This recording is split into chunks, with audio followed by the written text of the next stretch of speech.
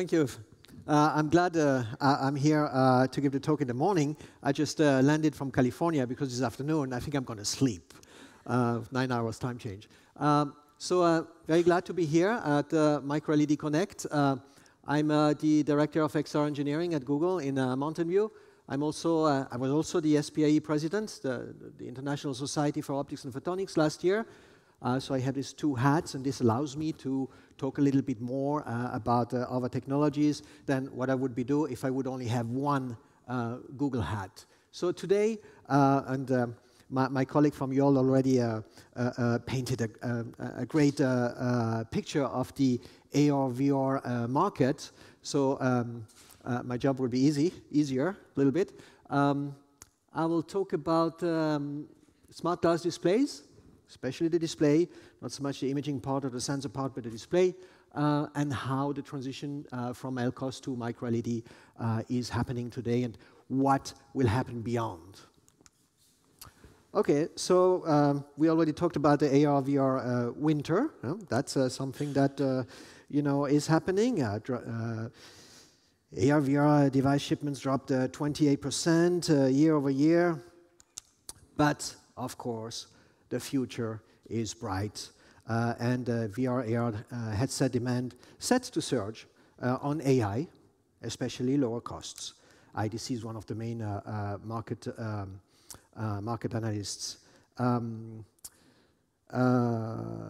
XR wearables are also predicted to grow next year thanks to integration of more AI. So we're going to talk about AI and how AI is integrated in smart glasses and what does it mean. There are no killer apps, really.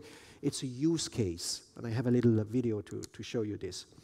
What happened in the past decade, and I started to work on Google Glass in 2011, that's already 13 years ago. Every year I ask the same question. How many people wear smart glasses in the audience?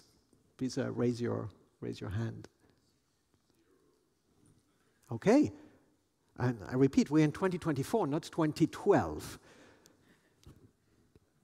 Okay.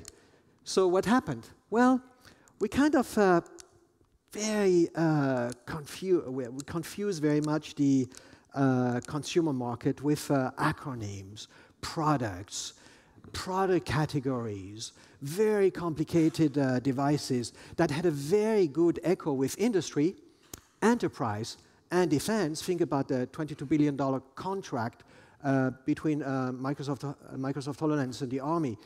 But we really confused the consumer between AR, VR, MR, XR, smart glasses, smart eyewear, contextual glasses, video see-through, optical see-through.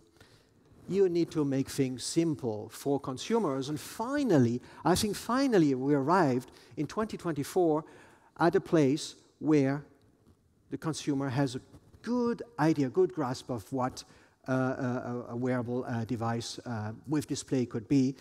Well, this year and the previous years, consumers had access to devices such as the Meta Quest 1, 2, 3, and then this year the AVP, although it's a little expensive, which defines a category which is spatial computing headset. On the other side, you have the smart glasses. There's nothing else. These are the two categories. So, VST, video see-through headsets, or spatial computing devices, or XR devices, as a few of us still define it, is all about the digital experience. Prescription lens integration is a good thing to have. It's an insert, right? But there's no use case when the display is off. So VST headsets are all about digital experience. It is a consumer electronic product, period. Smart glasses, on the other side, are all about, number one, fashion. That's number one. Number two, prescription vision integration. I haven't talked about the digital functionality. Number one is fashion. Number two is prescription integration. Number three, you have the digital functionality.